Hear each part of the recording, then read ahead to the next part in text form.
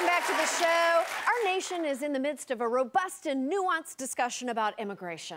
Build that wall! Build that wall!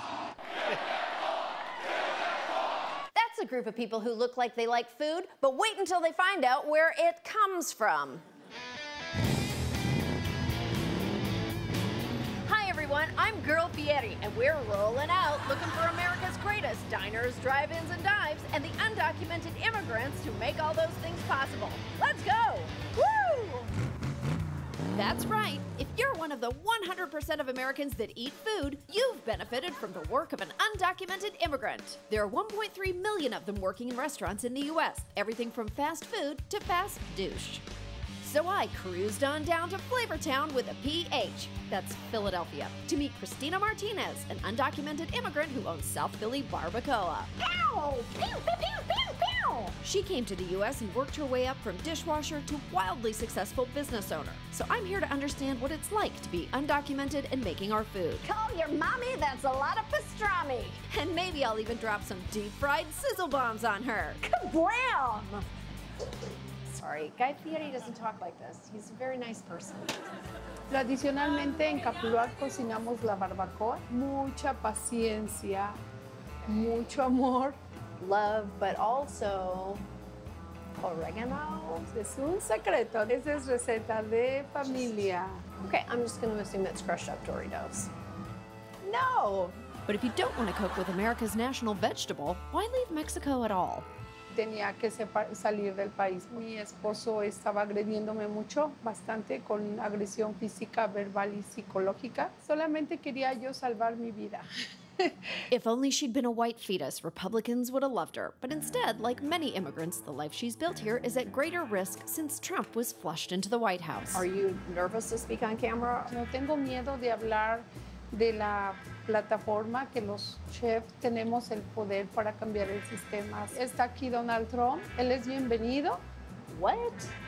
Sí, ¿por qué no? Porque él es un ser humano. But do you serve taco bowls here? No. Oh, she's such a good person. And not just because she refuses to serve well-done steak and ketchup.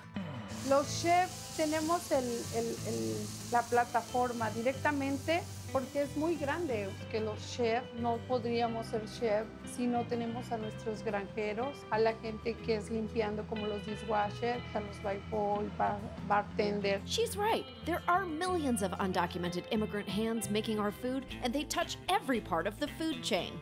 Without them, it'd be bye-bye fruits and vegetables, so long milk and cheese. There'd also be no one to process, slaughter, or raise the meat.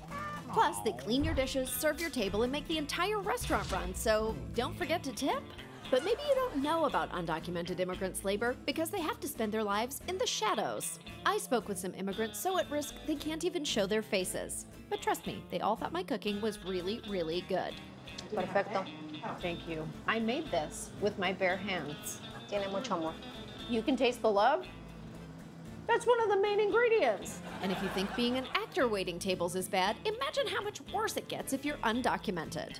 Hacíamos el trabajo de las 5 personas que éramos, nos quedamos 2 trabajando haciendo el mismo trabajo, pero nunca hubo un aumento de sueldo. Da miedo hablar por mí mismo a veces con un jefe, porque cuando tú te quieres defender, entonces ellos buscan la manera de correrte. Sí, me ponían a hacer trabajos, destapar el baño. Yo decía, pero ese no es mi trabajo, yo estoy cocinando, a mí me pagan por cocinar. God, why can't people stop clogging restaurant toilets? And since many restaurant workers at the very bottom can't demand fair treatment themselves, they'll need help from a celebrated immigrant TV host of an Emmy-nominated show. Wait, I meant me. Oh my God, Padma Lakshmi said yes? I have the best idea. Good morning, Padma. I'm here for my first quickfire. Sam, what is this? Oh, please just let me do this. Please, please, please, please. I love Top Chef. All right, fine. Your time starts now. Oh my God, okay. Yeah, new competition's really tough this round. Who turned off my burner? Did you turn my burner off? It's important to remember who I'm doing this for. Myself. I just wanted to come here and talk about some really serious issues affecting immigrants in the food world. Oh my God, stop, please. And Sam just wants to turn it into Top Chef. I'm not even that judgy. 3, 2, time's up. Hands up, utensils down. Today I made for you a jambon et fromage with a croquant of Jolly Ranches from the bottom of my purse. Interesting choice. It's a little salty. But she did have more positive things to say about the hardworking immigrants that make our food. I think the food landscape in this country would be completely different without immigrant labor. Why do you think that immigrants are such unsung heroes? Because they don't want to cause trouble. They will do the grunt work that nobody else is willing to do because they have to support themselves, their families. They also often send money back to their birth countries. And so a lot of them are really afraid to speak up. But everybody has the right to be treated in a dignified manner. Immigrants are people too. We just want to work hard. We just want the same thing for our children that anyone else wants for theirs. We all have a responsibility to reach down and pull up the people who really break their back for you day in and day out. Immigrants are the backbone of our restaurant industry. Let's celebrate the people who work so hard to make our food. And speaking of celebrating people who worked really hard, And my top chef, Sam, please pack your knives and go. but I live here. Go. Okay, I'll do what you said. Thank you for rejecting me. If you want to help out, buy this t-shirt on SamanthaB.com. It will be made by our friends in Puerto Rico, and the proceeds will be donated to the Giving Kitchen, a charity that provides financial assistance to restaurant workers in crisis. Bonus, when you wear it, you'll look like a snack. We'll be right back.